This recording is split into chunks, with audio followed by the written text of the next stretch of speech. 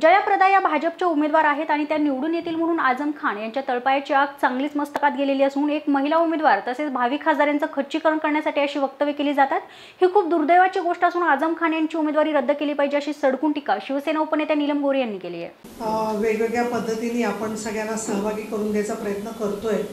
पुणे शहराच्या परिस्थितीबद्दल बोलायचं झालं तर अनेक वेगवेगळ्या वल्गना सातत्याने समोरचे पक्ष करत होते, परंतु नगरची जागा आणि पुण्याची जागा ह्याच्यामधला वाद वाढवत आज काँग्रेस आणि राष्ट्रवादी काँग्रेसची परिस्थिती जी आहे ती कोल्हापूरला बरेचसे लोक एक वाक्य वापरतात, ते मला फार योग्य वाटते की टांगा पलटी आणि घोडे फरार अशी परिस्थिती झालेली आहे।